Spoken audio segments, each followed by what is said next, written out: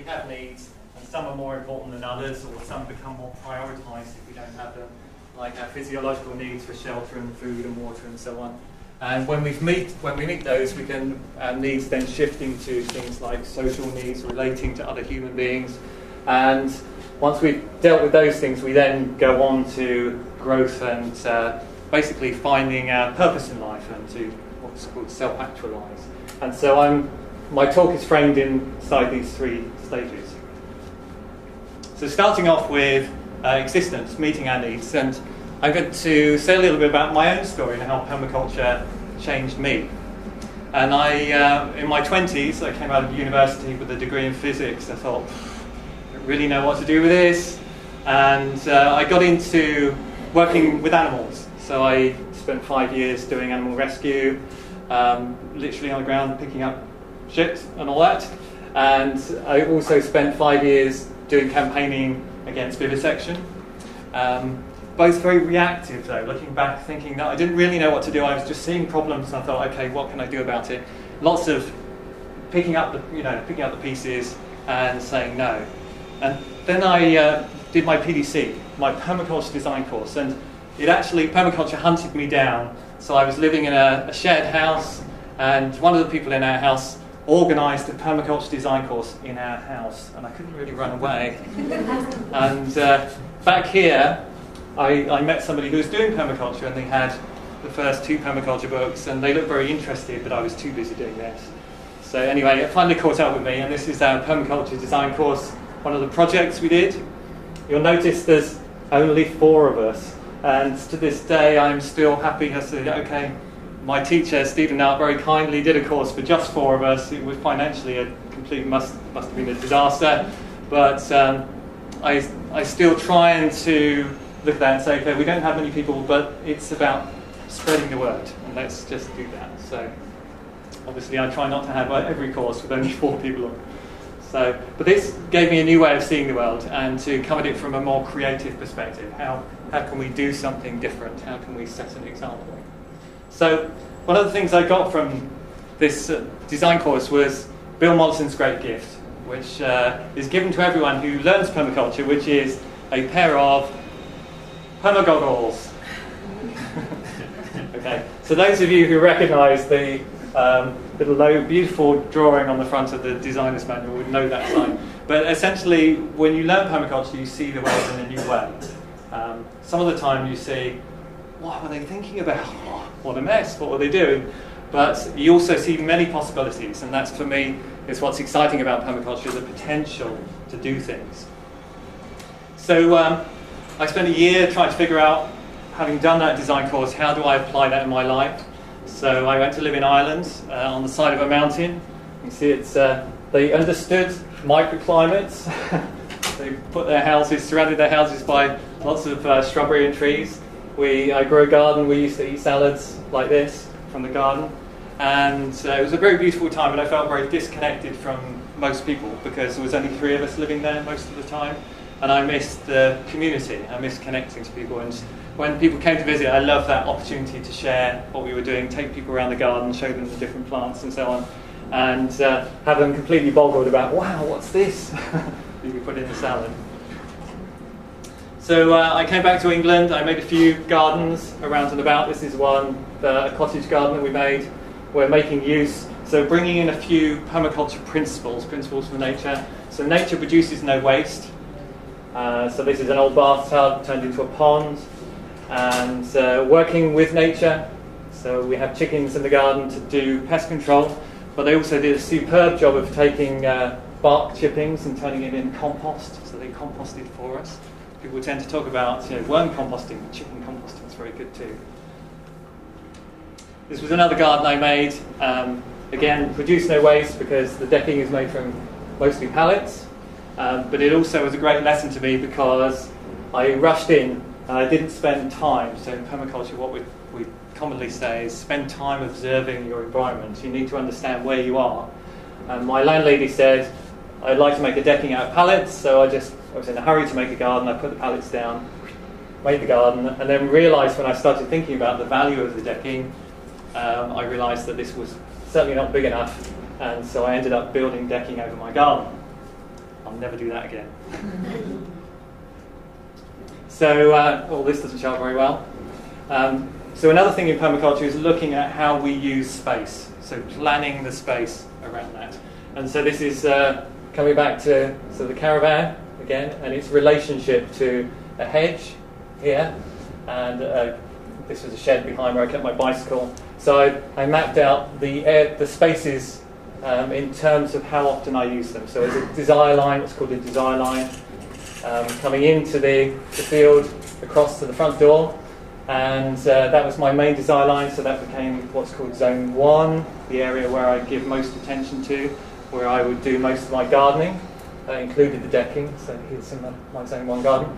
But there's also another zone, which is if I went to get my bicycle from here, then that was the route I'd take. So this other area got quite a lot of attention, not as much as here. So we're thinking about how we use space and placing things in the space in order to maximise the potential for that.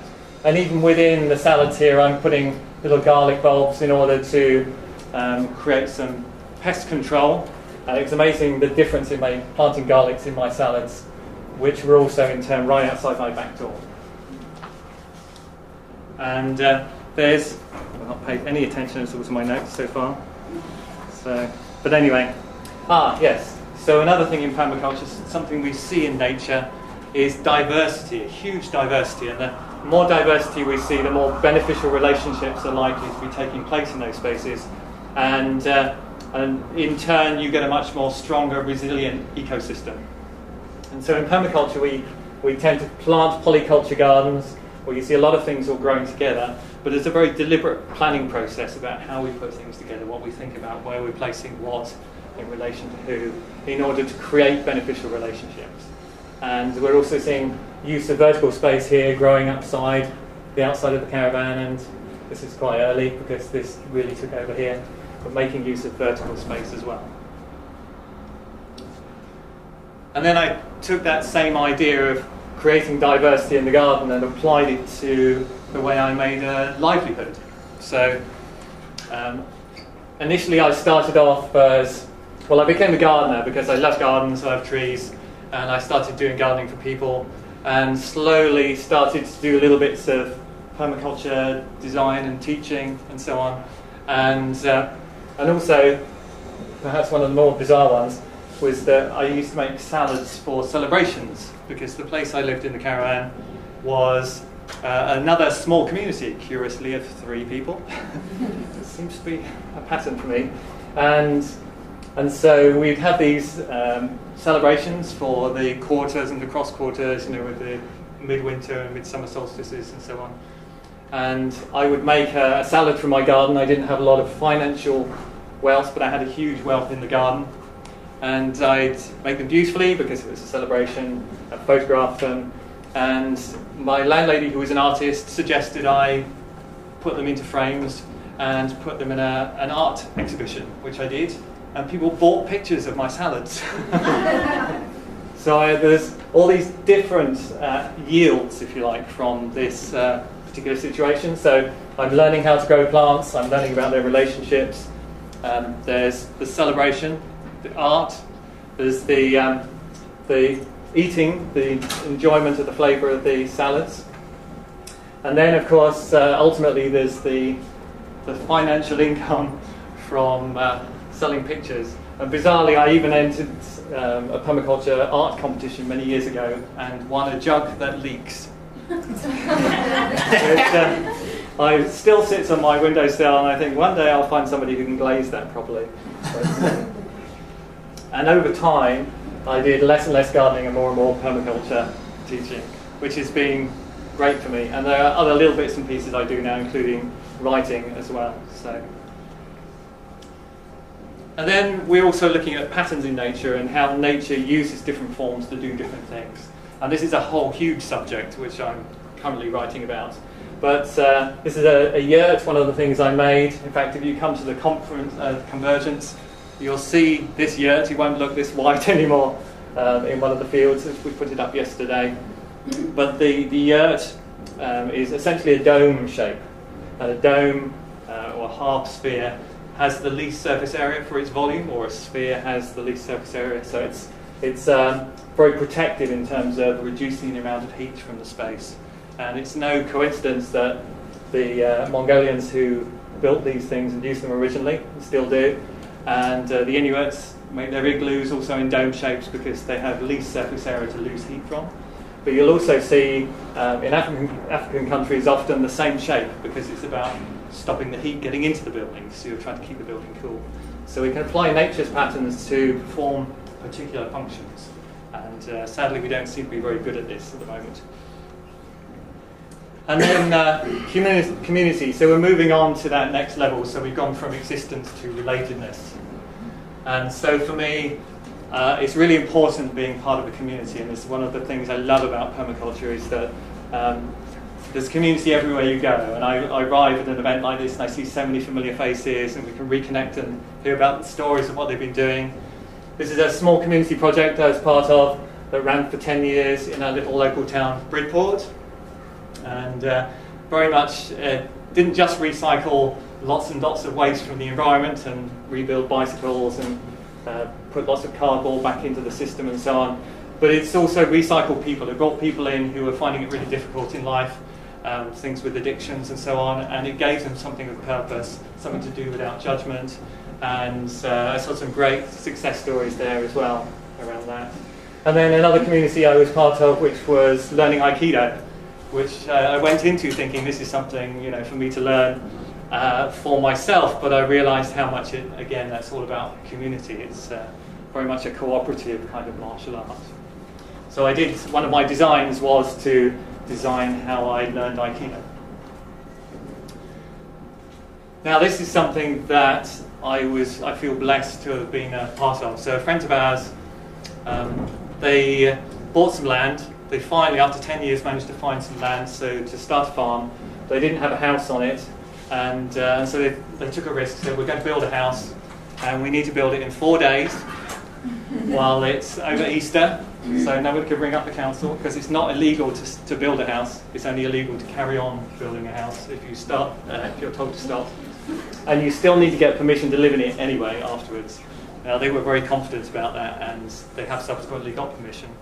But this is the house they built, and they built it initially in cardboard, as you can see, in order to get a sense of how this would be. But they built it as a family, so the four of them decided that we're going to cut out lots of boxes and put them together and just create something in 3D that they'd all be happy with. And so myself, my partner, and about 30 other people turned up a few years ago and spent 4 days helping them to build their house. Which was built in sections originally, and we just helped them put it together. So this is day one. This is all the turf from underneath the floor. That's all gone on one side. That's going on the roof later. The main structure went up in day one. That was the only day it rained, thankfully. Day two, starting to get the infill and the cladding on. This is loose wool, which they put in to the roof. That was a very cheap way for them to do that. The downside of that they've discovered subsequently is the moths that love to live in that and also then come out and eat their clothes. So that was the one thing they do differently. Day three, still working on the roof and so on, filling it in from underneath. Everybody's involved. Yeah. And then finally, so even time for a bit of football here. You can see the fleece going in. But essentially, in 4 days, we put up the house. We went back. I went back 1 week later, and everyone had essentially gone. So it was a little bit finished off. So the panel and the rest of the veranda decking, but that's essentially what it looked like after 4 days. And the experience of being part of that house building community thing was just a gift. I feel the real gift. And every time they walk around their house, oh no, that's not their house, they're reminded of the people that helped them to build the house. So that's the power of having a network. And so for me, the other thing that permaculture has given me is a real strong sense of purpose in my life. I've found my path, and the things I've done before have been a part of me learning the things I needed to learn in order to put me on this path. But now, a lot of the time I spend teaching permaculture. I take people to inspiring places, like this is back in Mark's house again inside, and people are just love the opportunity to go and see and be inspired by. So permaculture is about educating in new ways, but it's also about inspiring people and also putting us into a network so that we can work together and collaborate. Permaculture is very much about looking at cooperative relationships and how can we build those, and that includes us as well. And of course, in nature, there's always succession. One plant leads, creates a space for the next species to come in, and the same is true for us. So I'm in a privileged position to then help other permaculture teachers come through and learn their craft as well. And I'm often working with other people who are learning and then going on to teach their own design courses. And I'm still doing the whole permaculture gardening thing. So identifying microclimates like this one in our cottage garden. So frost, less frost, no frost. No frost under the bottom of a cat either. Water buds. This is a nice little thermal image of the difference water makes to temperature. And so we saw this opportunity, and that's where we put the apricot tree and the grapevines. So this is making the best of our current little garden space. And just to say a little bit at the end about the permaculture community. So these are the people who've just done a course with us. They were all crazy, but that's partly my fault, I think. And for me, the permaculture design course is also it's a niche, a microclimate. It's somewhere that, yes, people come together. They find very, very quickly that sense of community. And I think for me, one of the most important things about doing a design course and what gives me hope for the future is that when we come together around a common theme, a common goal, then we very, very quickly connect with each other and we create those communities. And just to wave at you, a whole heap of treasures that I have. Oh, that's something else entirely. Which are all the cards I've had from people who've done permaculture courses with me, including this really crazy one, which is written inside the tub of a Heinz Farmers Market soup, because we thought that was incredibly ironic.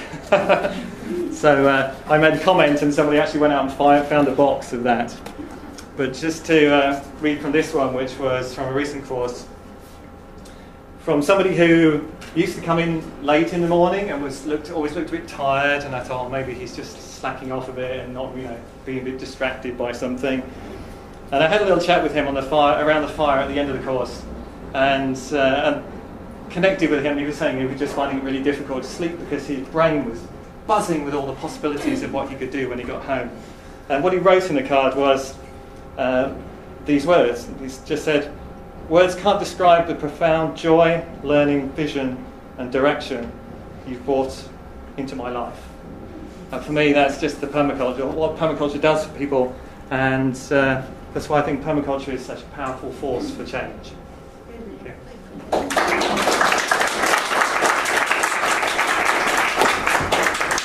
Thank you very much. The format of this morning's session will be that we'll do the 20-minute sessions flowing one to the next, and then at the end the men will stand and answer questions. So whilst we just wait for a quick changeover here, would you please take a seat if you don't have a seat, because once this room has the number of people in it that could fit on seats, it's declared full apparently, and we're not allowed to let anyone else in because of fire regulations. Let me know when you're ready. So we're ready. I haven't had the chance to speak for very long with Dave and Paul, but I think it's great to see, from my perspective, I'm seeing a second generation in permaculture, because they're a little bit older and more mature than my own children. So if even though they're not directly related to the project that they're talking about, they've had blossoming and great opportunities as interns. So even if your own children seem to disappoint, we can always invest in other people's children. And I think this is a great example of that. So thank you. Right on. Thanks, everyone. Good morning. Actually turn this thing so I can see what's going on. So as April mentioned, my name's Dave Boehnlein, and this is Paul. And we both lived at the Bullock's Permaculture Homestead for a while. As she mentioned, we both showed up there as interns.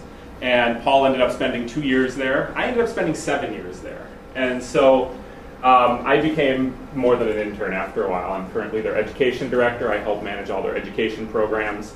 I ran their intern program for a long time, so on and so forth. And while we were there, Paul and I both worked with Doug, sort of the eldest of the Bullock brothers, and eventually we put together a design company called Terra Phoenix Design. And we basically travel all over the place and help people put together master plans for their permaculture projects. So the reason I mention that is because this site is like the original source for a lot of what we do. This is where we were able to actually have our feet on the ground over a period of time. I've now been affiliated with this site, working with this site. My second family is essentially at this site for, I think it's 11 years now. And so, very different than woofing at several different farms or, volunteering at several different farms across the globe, putting in a long, contiguous period of time working with the same piece of property gives us a lot of frame of reference on everything that we help other people to do with their designs. So, to get started, this is where we're at. So if you go up to the northwest of the United States and you go out into the Puget Sound, Orcas Island is where the Bullock's Permaculture Homestead is. They started the project about 35 years ago, and the Bullocks have 10 acres that they own. So that's roughly 4 hectares that they own, and then another 4 hectares that they lease from a neighbor. And that lease, no money changes hands. They just they work that land as agricultural land, which means that owner doesn't have to pay residential taxes. He only pays agricultural taxes, which are a pittance by comparison. In addition to that, we plant stuff all over the place on the property around us with permission from neighbors, sometimes surreptitiously, but we are slowly expanding the positive influence of that site all over. We're in a Mediterranean climate type, so that means we have cool, dry summers. Sometimes it won't rain for 3 months at a time. And then we've got warm or cool, wet winters as well. We don't get super cold, but we get plenty cold, and it rains all winter. Analog climates, if you're interested in thinking about other parts of the world where you might see something very similar to where we are, parts of Chile, Croatia, the South Island of New Zealand, Launceston in Tasmania. And the soils on the property are interesting. Most of the property is actually fairly poor. It was scoured by glaciers. It's exposed bedrock and gravel. And then we have an area where there's actually some rich bottom land. So if we look at this slide, this is a map that sort of helps you to see what the whole property looks like that a friend of ours put together. Basically what you can see is we're located on a southwest facing slope. And so for a northern climate, this is pretty much the best you can find. As you come, up here's the top of the hill, and there's probably at least 100 feet of elevation change across the property. I think it's a little more. And it was subdivided originally from the neighbor. He had 150 acres, and after the Bullocks had worked with him for a period of time, he said, draw your lines. What do you want to buy? So they got to choose what they purchased. You'll notice this access path coming through right here. It goes across the whole property. That is essentially a key line on the property. And I'm not going to go into the full details of what key line design is. You can look that up if you want more information. But essentially, that is a break in the property, and below that point is where all the rich soils are. Above that point is where it's exposed bedrock and a lot of glacial till and so on and so forth. And so you'll notice the big green blobs, which are different gardens and different types of vegetation, are predominantly occurring below that line.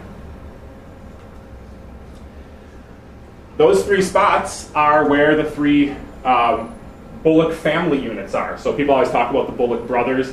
I like to talk about the Bullock family as a whole because it's not just these 3 brothers, it's these 3 brothers and their wives and their kids that are all working together to make the project really flourish. And so we've got Doug and Mario over at this end, Sam and Yuko down here, and Joey and Irina up at the top of the hill. And each of these family units has sort of a realm around their home where they get to choose what they want to plant, and they get to grow whatever they want. And so they have a degree of autonomy. It's not decision by consensus across the board on things.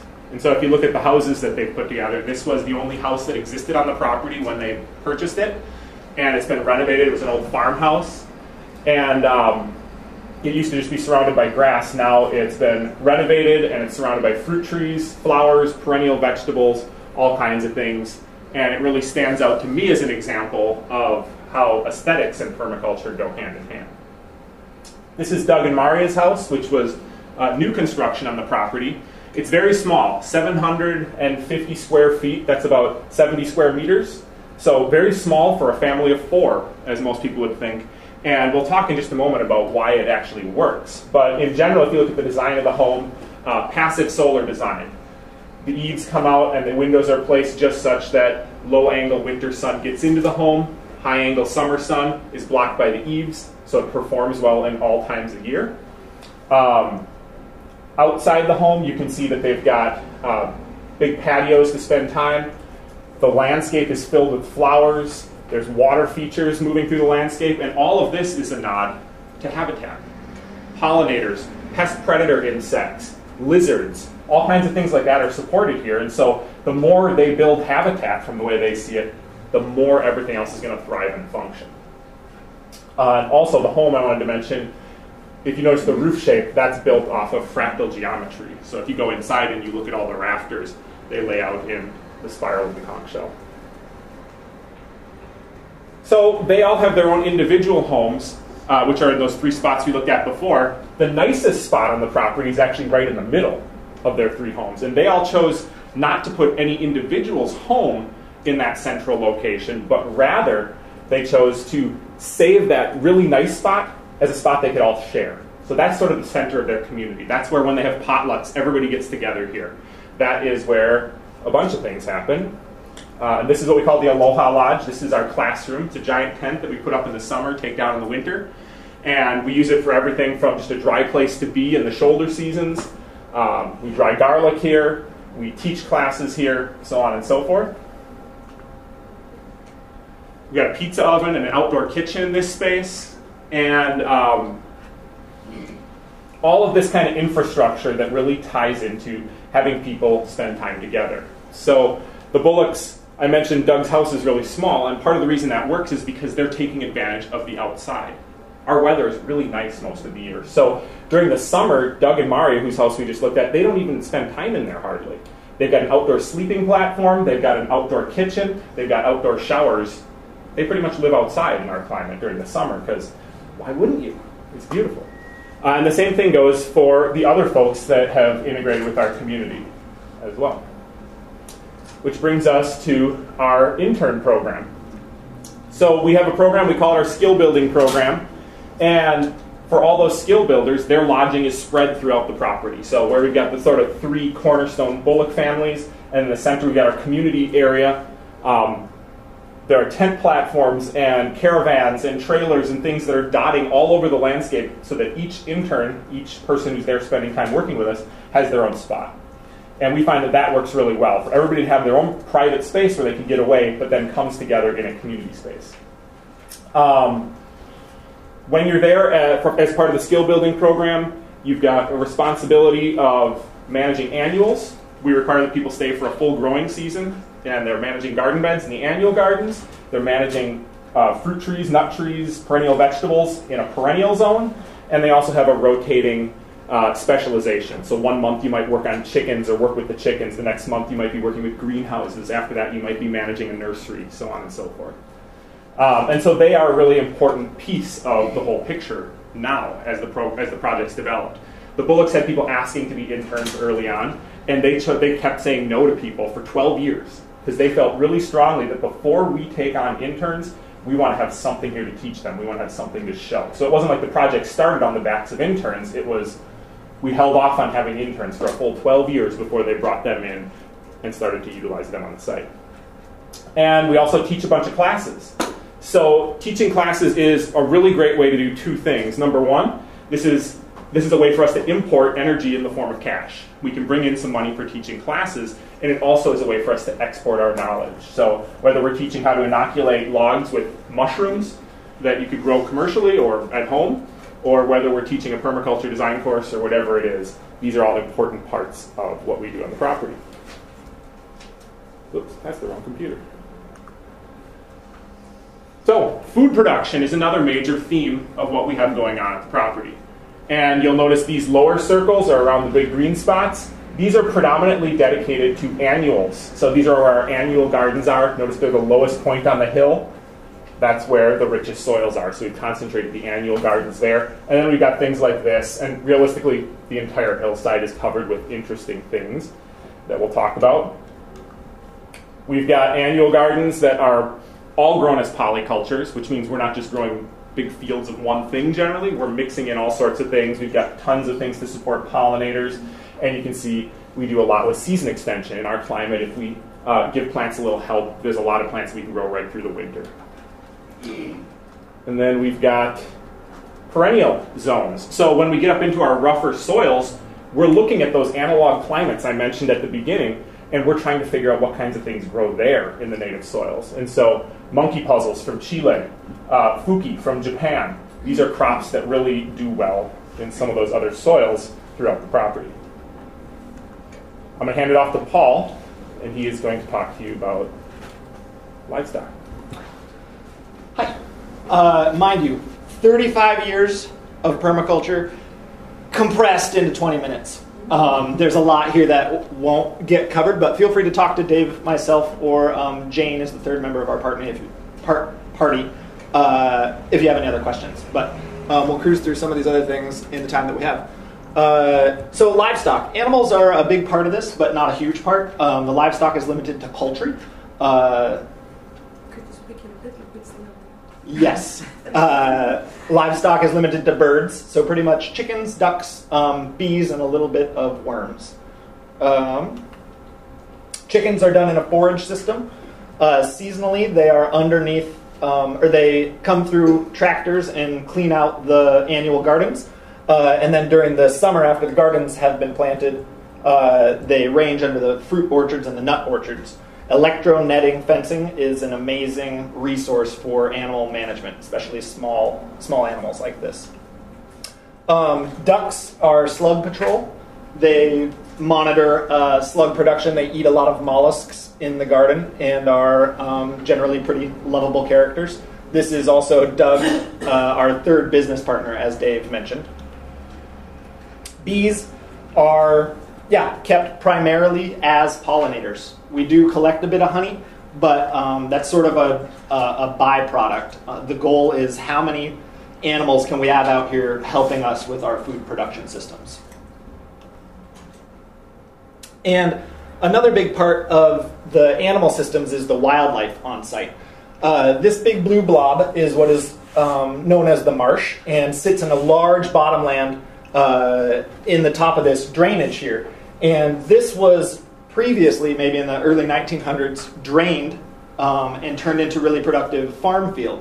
When the Bullocks bought the land, it was still really rich bottom soil, some of the best soil on the land, but instead they opted to plug that drainage ditch, rehabilitate the marsh, and move all of their annual production up here, because what they could see was that this marsh as a resource was infinitely more valuable than the topsoil. Topsoil can be made. A marsh like this is something that can be made, but it takes a lot more energy.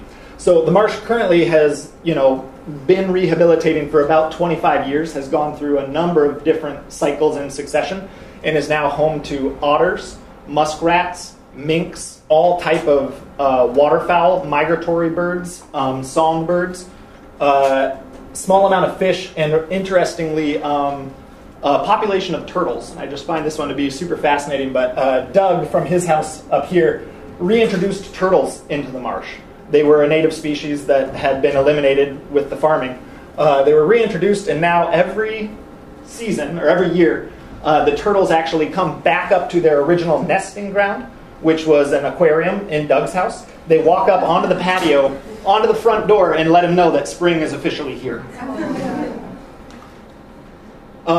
So this is a view of the marsh. You can see it's pretty extensive and very productive. Again, not conventional crops in here, but all sorts of marsh plants can be harvested for soil production, fed into compost piles and so on. And the value of this is much more than just the wildlife, though that's awesome. It is a massive, massive store of energy in the form of water, right? All of our living organisms and living systems require water, and so the Bullocks have created this marsh and then built this whole capillary vascular system that is cycling water out of this marsh and pumping it through their landscape. And then that water percolates back down into the marsh or into the watershed and then gets pumped up again and cycles through the landscape. So there's a whole huge collection. And it's based on a very simple principle, but it has become an insanely complex system. The simple principle is direct solar. So when the sun is shining, it hits these panels and pumps these pumps. This moves water up to the top of the hill. And if we scoot back 2 steps, there are massive holding tanks, 70,000 gallon holding tank at the top of the hill made of ferrocement, and then a couple of 20,000 gallon tanks strategically located throughout the landscape. And so when the sun is shining and your crops are being dried out, the solar pumps are running, moving water to the top of the hill, which then serves as a giant battery and can move that energy out into the landscape for free, right? When the sun isn't shining and your crops are doing fine, you don't need so much water. So it's a very elegant and simple solution, but the volume of pipes and valves and tanks that are running through this landscape is just really mind-boggling. It takes at least Doug and Sam and maybe a couple other heads scratching to figure out how to navigate this thing. Holding tanks. In terms of solar and active solar, electrically speaking, there's a very minimal use of electricity on the landscape, and a couple of large arrays, maybe 4 or 5 large, like 4 or 5 kilowatt arrays that power just the usual household needs, and again, very small. It's charging a couple of lights, charging a couple of batteries, and running maybe a stereo system. There's not a lot of other big things. This is the stereo cart, another great use of solar, just a little independent cart that turns garden work into a dance party often. Also in terms of energy, there's a fair amount of passive solar design. As Dave pointed out, the architecture of the buildings is set up to maximize solar gain when you want it and minimize solar gain when you don't. There's a half dozen or more greenhouses strategically placed around the landscape. This one is adjacent to a building.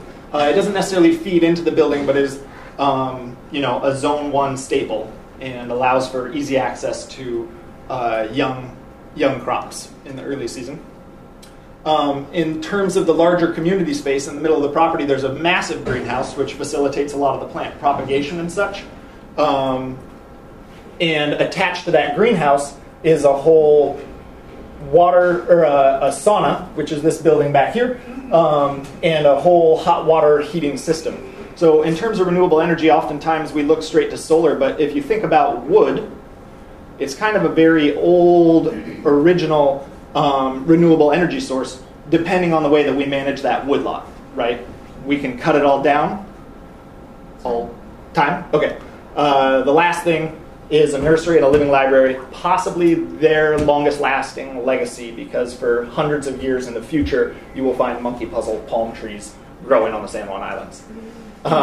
We're done, but if you have questions, feel free to contact Permaculture Portal or talk to Dave, myself, or Jane. We've got some contact cards on the front table.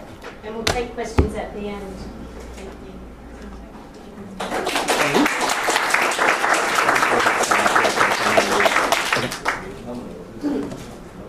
Pietro.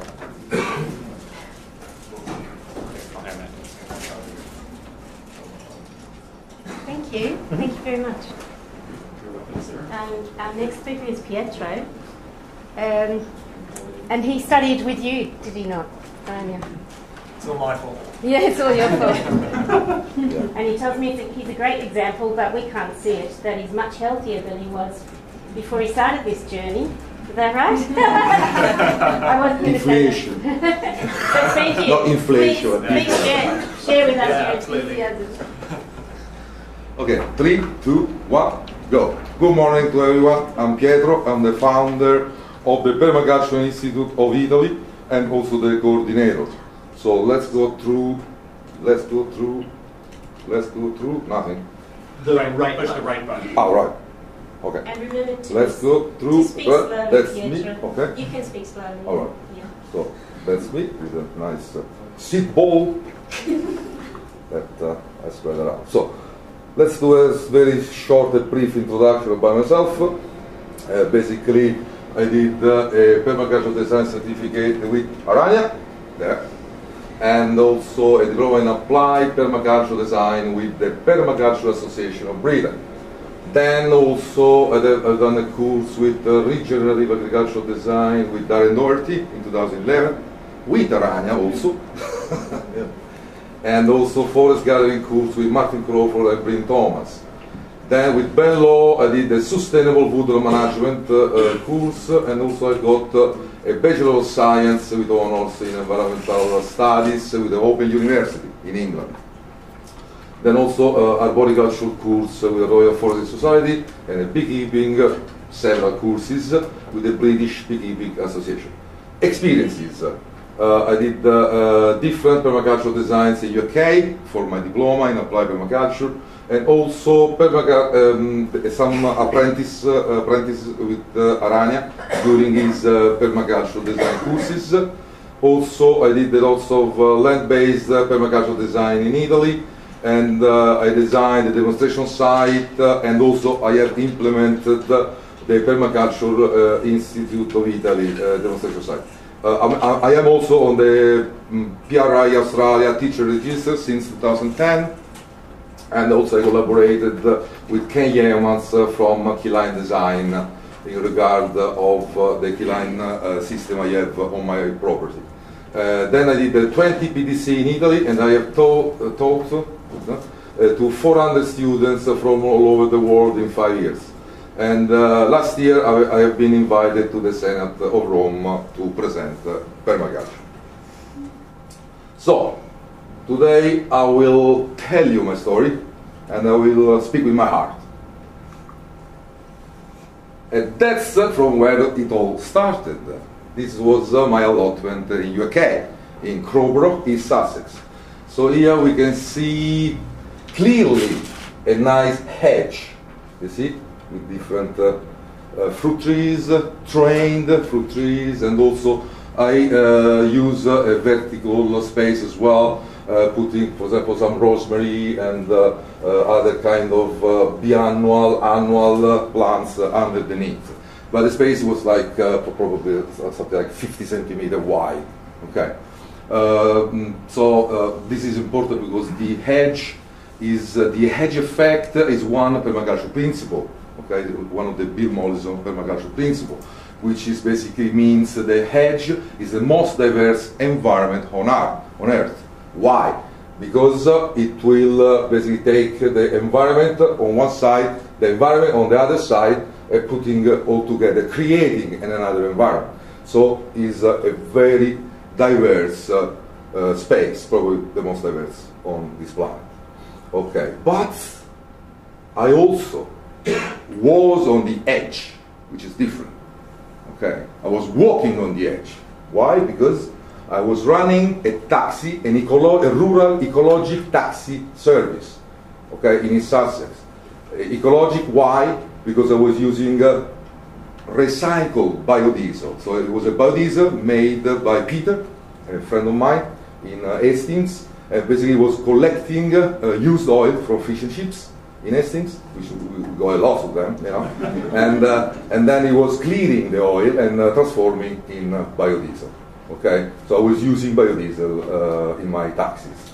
But this was one part of the story. Why I was on the edge was because after long hours of working on my taxi, we are talking about between 12 and 14 hours a day, I start to have, after 7 years, several health issues. Okay, so I was saying before, inflating myself in the sense of I was quite heavy and big because a long hour driving, and also probably with my liver because I was eating a lot and not moving much, etc.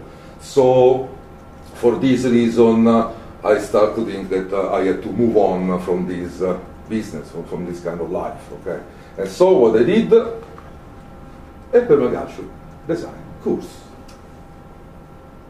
And guess with who? We go here. With Aranya, again. So this one I did with Aranya, Steve Pietro, and other teacher in 2008. Okay? And after that I started to understand things and started to obtain a yield. Okay? But what is it, a yield in permaculture? Okay? A yield in permaculture is not only fruits or veg, but is also stay together with the family, growing our food, for example, and inviting friends. So sociality, beauty is part of our yield. Okay, so we have to see a yield more widely. Beauty is a yield in permaculture, for example. Okay, so I start to see things more clearly now, as you see in my Polytana. And then I started to have a diversity of yield, as we were just saying, and diversity of yield and positive relationship. So I built a 1 square meter pond, and on this there is a small permaculture story. Here it's not very visible, but here we got some smooth newts. So as soon as I did that 1 square meter pond, what happened was the council asked me to remove the pond straight away. I said, why? It's a 1 square meter pond. You know, it's like a pool. There's no any problem. The depth was like 30 centimeters, no more than that. But as soon as the council asked me this, my son, Ilan, he spotted the newts. And the newts, as we can see, are protected under Schedule 5 of the Wildlife and Countryside Act, 1981. So I told Natural England, there is a couple of national organizations, and they called, you know, Mr. Foot, which was the allotment manager, you know, allotment manager in England, okay? And they ask you, say, yes, you can remove the pond, no problem, but it costs you a little bit of money, because we need to send you a couple of scientists to make sure that you remove the pond properly without harming the newts. I think the pond is still there, honestly. And then after this I say, okay, freedom from the manager, the allotment manager, and each element in a system has more than one function. So I start to apply this permaculture principle, harvesting water from my Polytana. So why the Polytana, which is an element of a system, has got more than one function? Because I harvest water, I get shelter during rainy days within England, you know, we got quite lots of them, and then also I was growing my food as well, animals, okay, vegetables. And so that's why I apply this permaculture principle here. And then also I start to learn from nature, and I start to build natural beekeeping top bar hives. So this is a very ancient beekeeping system from North Africa, and basically what happened here, why is it natural? Because it's got a natural shape of the comb. So have you never seen a square or rectangular comb in nature? Did you ever see? No. Yes? No. No. Because the shape of the comb, the natural comb, is very close to the shape of our heart. And that's quite close. That's probably the closest natural shape to have bees. Okay? This is also for several technical reasons, which I'm not going to explain now. Okay? And then also I met all these guys. So we go Aranya, Martin Crawford, Steve Pritchard, Bryn Thomas, and many others, like you know, Darren Doherty. From where I learned all I know basically at the moment, you know, and all I have put in practice. And I did different activities, learning, cooperating with people instead of competing with them. So cooperation, not competition, is another permaculture principle. So started to help doing pounding tires, also the assistance during courses in the herdship in Brighton, and also some festivals helping, etc. And then I started also to do small-scale design, starting from small and efficient designs, not the biggest one. So I started to do I did some gardens in London, North London. There's a garden on Green Lanes, for example. Okay, so we start from small, and then I carry on learning. And I start to visit places like Garden Organic in Ryde. Here I was studying composting, a very important science in permaculture. And carry on learning and learning. This is a Sustainable Water Management course with Ben Law, as you can see here. And then teacher apprenticeship with Aranya and Thomas. Here I was explaining the A-frame, how it was working. And finally, the diploma in applied permaculture. This is the presentation at Our Organics in Somerset.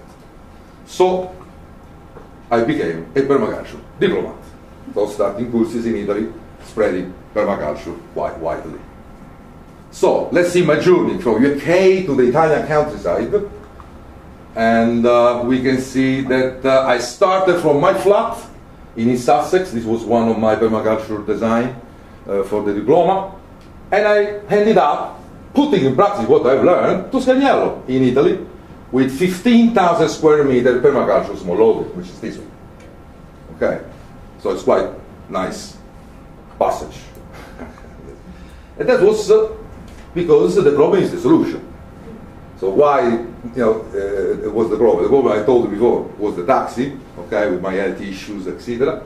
But this taxi in real, which was the problem, it solved my problem. Why? Because I could make some money to buy the property in Italy, okay? And it brought me physically the taxi to Italy, okay? Every time to, start to plant trees and to start the project while I was still living in England. And I also did this through bread making, kombucha making, seedlings in the kitchen, and have hand washing machine over here. And this means that I apply this principle, which is use biologic and renewable resources to get to Italy. Planting trees, working with nature, not against it. So we just imitate the ecosystem of the forest in permaculture. So I start to plant trees. And so the problem, the taxi was the solution because it brought me to Italy, my home. And then I bought the house. But I needed some work to do. So I used permaculture design to make it work. Okay, so I can start to live on the land. And then how it is now. It's not finished. I just need to do the plastering outside. But we live in there from 1.5 years now. So we are quite happy with the electricity. It's an off-grid house. It's imitating the herdship system. Okay. And then, because each element has more than one function, I have founded the Permaculture Institute of Italy. Spreading permaculture around is one function, cooperating with people, another function, education, another function, and putting what I have learned in practice so I could walk my talk. And then this is the permaculture design of my property, which I did also for the diploma as well, which I implemented. And why we say permaculture design? Why this design is different from other designs? Because this is a sustainable design. It's closed loop design. What does it mean? It means that our waste become our energy to run the system. So we don't need to import anything from outside. Okay? So that's the real difference of permaculture design. And then I start to regenerate land, building a permaculture south side, just throwing also some seed balls around. I know that some permaculture say, well, we don't need the seed balls, etc. But it was fun with the children, etc. So I did. And what you see this permaculture demonstration site really is my ecosystem. So I designed my ecosystem where I'm happy to live with. That's the power of permaculture. That's the demonstration site before 2010, and this is now. So here we go. We see it was just bare land, we just, a meadow. So we start to have here the vineyard. Here we got, you can see very well, but this is the vegetable garden, a forest garden here with a compost toilet, a little dam. The house is completely changed. I just need to finish the plastering exterior. So let's see some inspiration from my permaculture project, see where I applied the permaculture principle on my land. This is, we start from water, okay? Water is the main issue in permaculture. It's the main subject we have to cover when we start a permaculture demonstration site or a permaculture design. So managing water. So how I did this? Applying another permaculture principle, which is the same function is performed by more elements. So we got rainwater harvesting from the roof, we got rainwater harvesting from the land in a dam with a keyline system, we got feeder channels which feed this dam, plus by capillary action it will basically infiltrate under the soil and the water, all the forest garden which is at the bottom. Okay? Then a chicken coop, which rainwater harvesting again. So any problem I have on those systems, I still have water in a way. Okay. Okay. So then, for example, each element perform more than one function is another permaculture principle. How I apply this in my vineyard. This is the vineyard. It's quite young. It's 4 years old. This year we had the first crop. And why is performing one function? Because as you can see, we got grapes here, but then we got potato here, made on newspaper without digging, no dig system, no? Bill Mollison idea. So I did, those are the potatoes which we harvest. And also I use on the line, on the contour line, because all the grapes are on contour lines, just to slow water down from the mountain. With I interplant with comfrey, helichrysum, rosemary, and also aromatic herbs. And then we start to have a yield. So the yield is theoretically unlimited or limited only by our comprehension. So this means that if we comprehend where we live, we got a huge yield. If we don't comprehend, probably we will not have this yield. So a yield is actually a measure, okay, of our comprehension. How much we understand from our land. And that's how we can work and see and go on and on with the project. This is more photo for more yield, fruits of course, we have permaculture, there are lots of perennials. Permaculture is based on perennials, it's based on agroforestry systems, okay, not annuals. This is this year crop from the vineyard. But then what I did in real, after all this speech and all this, harvesting, yields, etc., in real, in permaculture, we just produce soil. That's what we do. Okay? And I produce 3 centimeter average of humus in 4 years.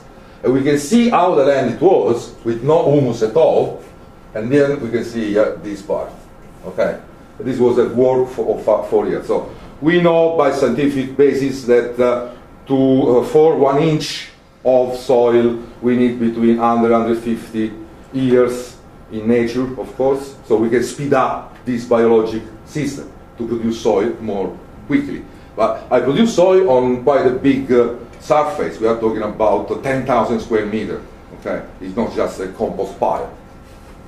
That's what I did, because for people it's not very clear, this kind of thing, that you just have a 3 centimeter. Oh, it's not a great deal, but it's a great deal, I think, because it's not easy to form this humus all over the place.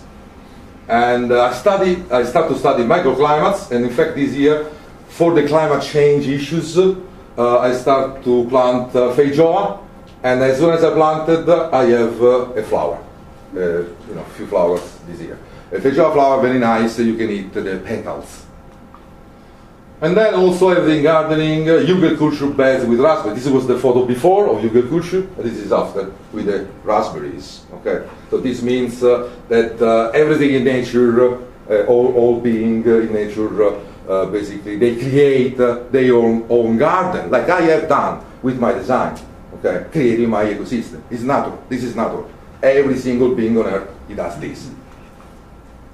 And then perennials and Nordic gardening. So I start to insert annuals in between the fruit trees of the forest garden. Okay. And then energy cycle, another permaculture principle. We produce soil, no pollution. Why? Because we take our waste, we transform through worm cast in fertile soil. That's on this we can grow anything, anything. So that's our aim, to have a good soil, to produce good soil. And to do that also, I use biologic and renewable resources. This is an acid humic extract, which I use in the vineyard, I use in the vegetable garden, to increase the microbiologic life in the soil, adding bacteria, fungi, etc. And this is used at Lopate, lasagna garden on contour. This was November 2014, which I did for the first time last year. This year going quite well. And also relative position, another permaculture principle, a contour dam, which, what does it mean, relative position? Means to be in the right place. This dam, it can't be anywhere. It can be only on contour, okay, on the contour line. No. And then appropriate technology, low energy tech that we can produce and maintain ourselves. So I built some very nice, lovely Russian stoves, because in my place, you know, it's quite cold in the winter. We can arrive -15, -20. And then a conclusion, what next step? Medicinal herbs, which I started already. So production of medicinal herbs, which I already have some people that buy as well locally. And also more natural beekeeping, because I got medicinal herbs, so bees, they will be very happy, you know, to collect pollen around. And then lots of fruit juices. So this is my aim now. Medicinal herbs, honey, grapefruit juice. And then also spreading permaculture more through more courses and talks in key places like this one and others. This is Piazza Navona in Rome after the Senate of Rome hearing last year. And then, here I am. Thank you very much. I love you all. Any questions?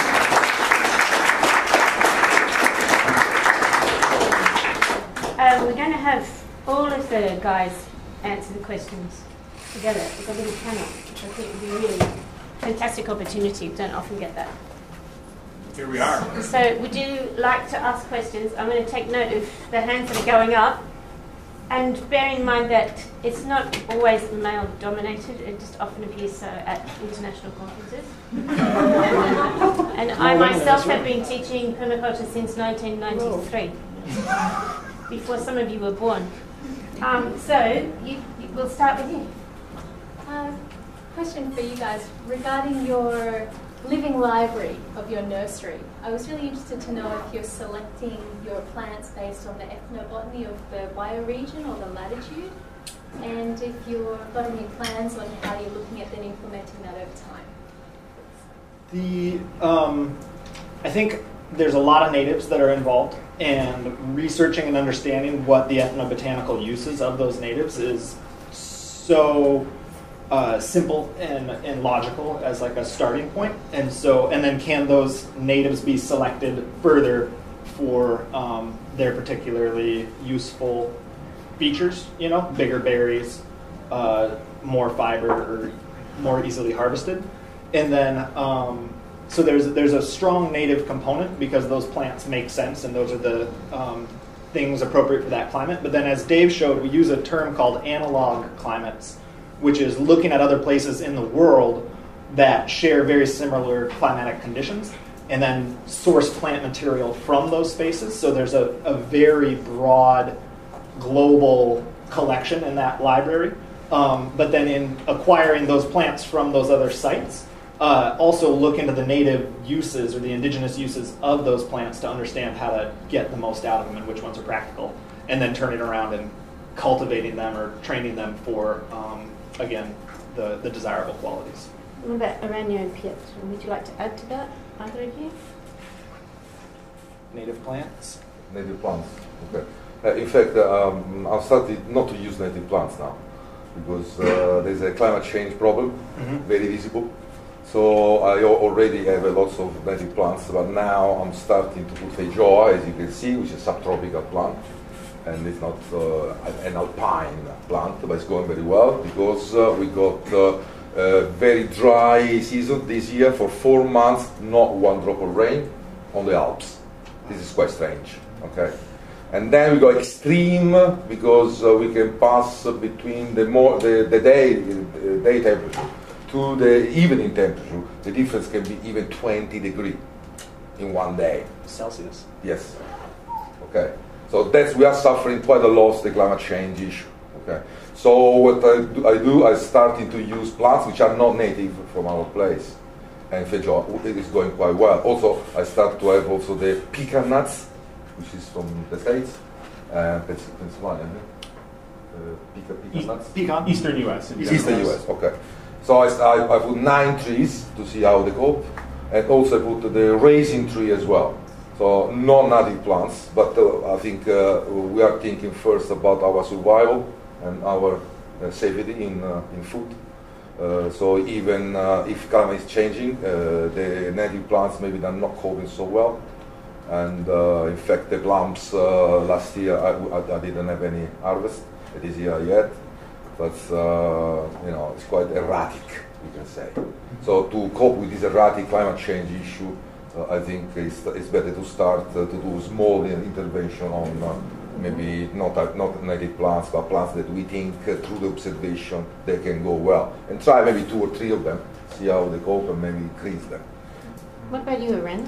Yeah, I mean, for me, Britain is the best place to grow apples as far as I can see, and I live in the southwest of England, which is very good for growing apples and the like. So my main focus tends to be around those things, but I love to grow unusual things, and as you saw, we've got grapes and apricots, which a fairly good microclimate to grow those, certainly in Britain at the moment.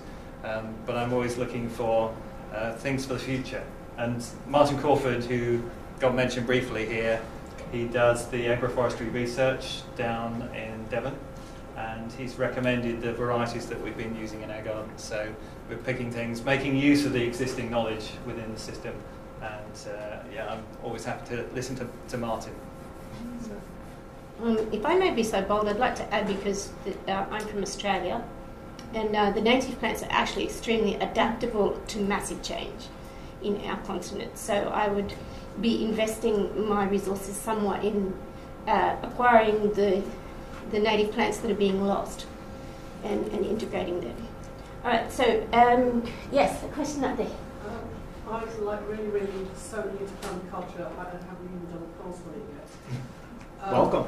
But what I'd like to ask any and all of the presenters is, all you've presented is permaculture on large areas of land. How do you plan or think you should apply permaculture to a balcony, for example? In fairness, Aranya did. Yeah, I only have a small garden. Yeah. We do quite a lot of guerrilla gardening on local scrubland and plants a lot of our trees there. Urban permaculture is really important. Cities in themselves are quite unsustainable in the current form they are, because we rely on transport networks to get things in and out, which we may not have that energy in the future to do that. But we can, in the meantime, increasing things like food security is really important. One of the key issues really in terms of growing food in the city has to be to do with soil contamination. And there's a really nice book came out recently called Earth Repair, which is all about how do you remediate the soil contamination using mushrooms and compost systems and different plants and so on. So, and if you saw from my presentation, I started from a balcony in East Sussex and finished with 15,000 square meters. So it was a gradual passage between balcony, allotment, gardens in London and City. And what about Dave? So after I left the Bullocks, I moved away from their site in 2011, and I moved into a 900 square foot apartment in Seattle.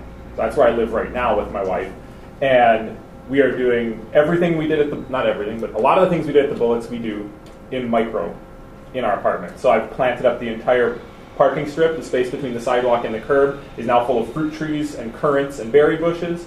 I've gone into the rockery and I've stuck in fruit trees, I've put in vegetable beds and salad greens beds, and I've taken over the weed patch, and at this point I have carte blanche from my landlord to do whatever I want because I focused on making it look really good. So focus on aesthetics, I think, is really important if you want to move projects forward in an urban context. And that's what Paul and I will be talking about tomorrow when we do our workshop on making landscapes, permaculture landscapes more legible. Thank you. We've got another question here. Yes, I'm a garden designer working mainly in London with kind of private residences, and the gardens are small, usually very small, 5 by 8 meters, let's say, or patio gardens, balconies. I try to sort of educate clients a little bit about sustainable design because they don't normally approach me from that. But I would like to ask for some kind of maybe like tips, advice, what's the most important thing actually to do in these urban small garden settings with homeowners? For me, planting huge trees. I will bear. I've been a huge advocate for chives and green onions, and I think it's a nice gateway plant for a homeowner. I just love chives, right? Every meal, whether it's soup, sandwich, breakfast, lunch, dinner, eggs, meat, salads, vegetables. You can eat the flowers, you can eat the base of it, you can eat all the greens, everything except for the dirt and the little rooty, fibery bits at the bottom. And they're just a really nice one to introduce people with. And as Pietro was saying, the perennials too, because in gardening, people are often turned off by the amount of work necessary to rework a bed every year and how to manage and maintain. Encouraging people to try out a couple perennials that are really easy to maintain, really easy to access, and really easy to use, I think is just a really great sort of entryway for a lot of people who are sort of uncertain about this stuff. Aranya? Yeah, people aren't going to be able to grow all their food if they're interested in the aesthetics, but something like an apricot tree or fruit trees, they have beautiful flowers. We turned up with apricots at my parents' a couple of months ago, and they couldn't. It was like, that was grown in your garden, because they didn't believe it was possible. So there's also that element of surprise of saying that if you have the right microclimates, that you can grow things, and looking for things that they really love to eat, high quality things. Might add something? Yeah.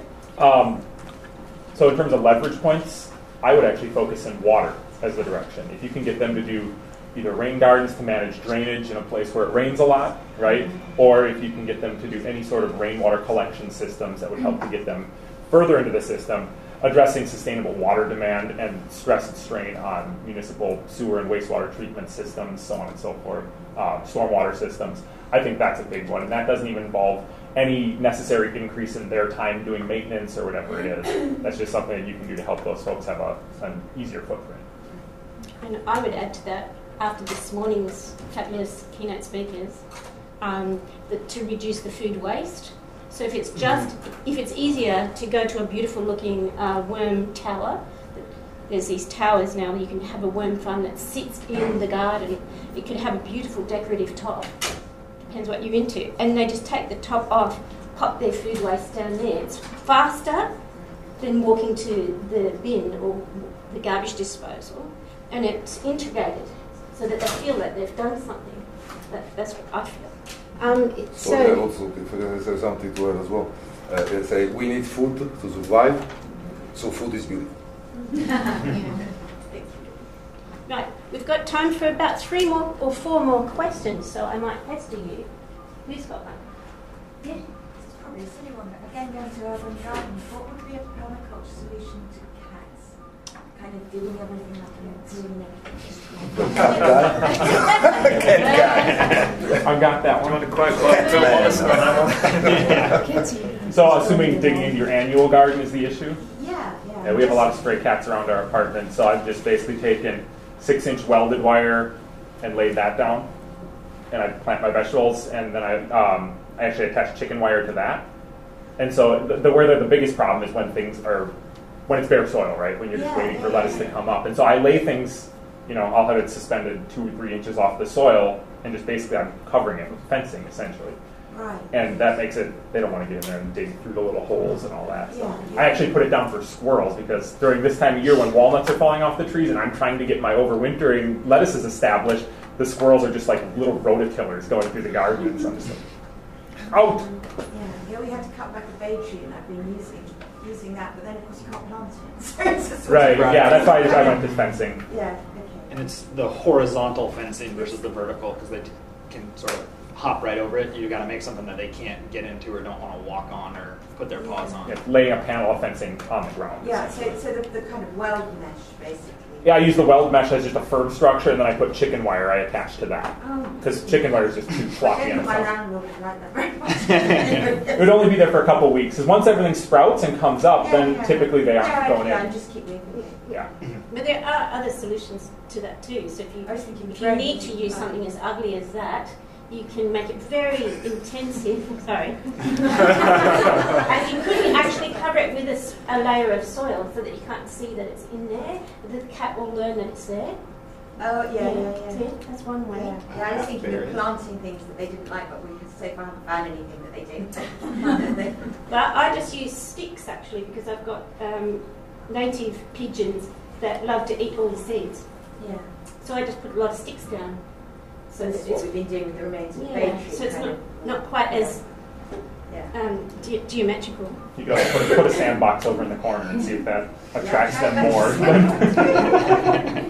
And of course, if you learn from the wildlife managers, and you need to keep, let's say you wanted to keep cats out because you've got platypus, which I doubt. So then the fencing can be quite strong, but at the top has to be loose because cats don't like a loose wire at the top. So they go, oh no, don't like that, and they'll fall back and not get and eat your platypus. But platypus protection. Yeah. Aranya, did you have something to add to the cats apart from especially, composting them? Holly leaves are very good. From the lower branches, holly leaves when they're browsed by animals, then they become spikier. So if you cut them, they'll have the same effect. They'll become spikier, and then you can use them. Then you have to get in there too, though. So. Get your own cat because they put in their own garden. Yeah. The other cats away.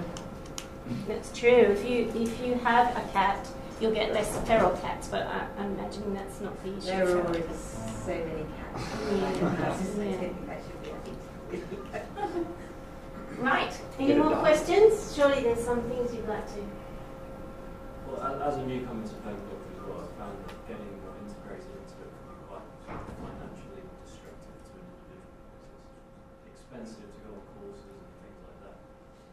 From your guys' perspective, what opportunities are there for not the most sort of financially endowed people? How can we get involved? Yeah. Can we volunteer with farmers or whatever and try and get more experience that way? I can say my structure in Italy. So we developed a structure in Italy which was based actually on the Permaculture Association of Britain at the beginning, which is basically doing a permaculture design certificate for 550 euros, for example, just an example, for people working people. So then if you come in two people, in a couple, it would be probably something like 800 for two, etc. We scale down. But then we got a very cheap price, which is 25 euros for unemployed people, okay? And then also now, because in Italy we got quite a crisis, people haven't got any money anymore like before, we also do barter. How we say barter? Barter for the 250 euro per person, okay? So that's our structure, how we start to cope with these kind of problems, okay? Which is, And then after that, after the design certificate, you can do some apprenticeship with me, free of charge, and then you can give it in exchange whatever work or relationship or whatever, anyway. And then after that, basically, that's all. So that's the structure, basically. Thank you. Aranya, do you have something to add to that? Well, the permaculture network in Britain, there's a land network, and so there's lots of opportunities to go and work on projects. There's intentional communities, where I've just taught in Devon. They have people that go and stay there and work, and they're involved in that project. It's the one intentional community land-based project I know of that's designed from the scratch with permaculture in mind. That's 8-10 years ago. And yes, it's, you know, there's lots of opportunities to read things on the internet and so on as well now, but it's, I think you're just kind of looking for, I don't know, we're always trying to help people at all levels to try and get into permaculture. And if you've got, like Pietro, if you've got a land-based project, there's always the opportunity to go and work on the land and do kind of work exchange, time bank kind of things as well. So. What about you guys? Well, for starters, I think there's a lot of, like, in the last 10 years, the amount of content that's available online has just exploded. And while I don't advocate exclusively, like, just looking at stuff online, you know, find a community garden patch where you can practice it. Talk to a neighbor who's got just an empty yard and say, hey, if I bring you a box of tomatoes every week for all the summer, can I put in a bed and grow tomatoes here? And you will learn a ton by doing that. Regardless of what you actually get out of the garden, you will learn a ton. That is your biggest yield, right? And then I know that both Aranya and Paul and I have recently written books that are a lot cheaper than taking a course. They're not a substitute for a course, but they're excellent entry-level texts. And I think all three of us have done a lot of work to try and make it far less mystical than some of the fat tomes of yesterday up here. So we've got a thing up here, and I'm sure all those books are available down in the bookstore downstairs. And may I add to that that one of the driving forces of permaculture is that we try to view the problem as the solution. And I actually know people who've been in exactly the same position, have earned money from the need, and what they did was they said, well, I'd love a course in my area, I don't have a teacher in my area, but I have the time and the connections, and I know a lot of other people in my similar situation. We could all make a promise, or I could actually just be a bit greedy and get all my friends to make a promise to get someone else to come in and teach. And so they've actually been a facilitator on the first few courses, which means you're running around most of the time, you don't actually learn, but then you're generating an interest in your own area, and you've created an income for that teacher, and you've created an opportunity for yourself. So it's a great opportunity. You just have to have the will and the discipline to be organised. Right, let's take... May I add one piece to that?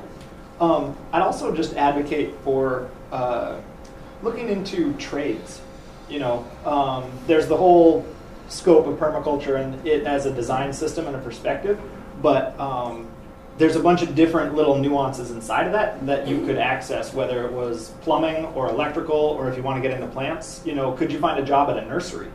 And you're not going to be doing explicit permaculture and getting paid for it necessarily, but you're going to be learning some amazing skills, you know, and working for a year or two at a nursery is a really great way to learn plant propagation, plant ID, all this other stuff, and, you know, hopping between some of these things and looking for apprenticeships and ways that you can get paid to learn would be sort of the application of permaculture to some of that problem, I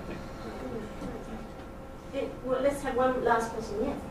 Dave, sorry if I missed this in the talk. You said you were going to come back to the 700 square foot house. Yeah. And how that works for a family of 4? Yeah. Did I miss that? Yeah. They live outside half the year. Okay. So they're just out, they spend very little time actually inside this box that they've constructed. It's only, you know, we get out of the rain in there, keep warm in there in the winter, but the rest of the time they have outdoor sleeping